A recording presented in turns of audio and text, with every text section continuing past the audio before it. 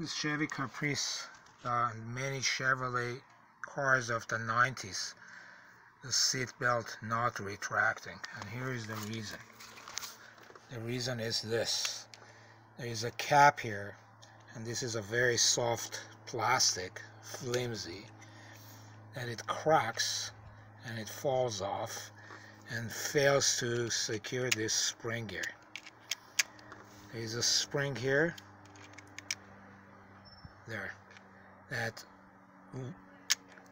hooks up to this groove here.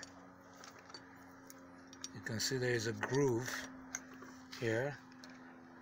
That tank of the spring goes in there, and then once it's installed, that cap's job was to keep that spring from popping loose.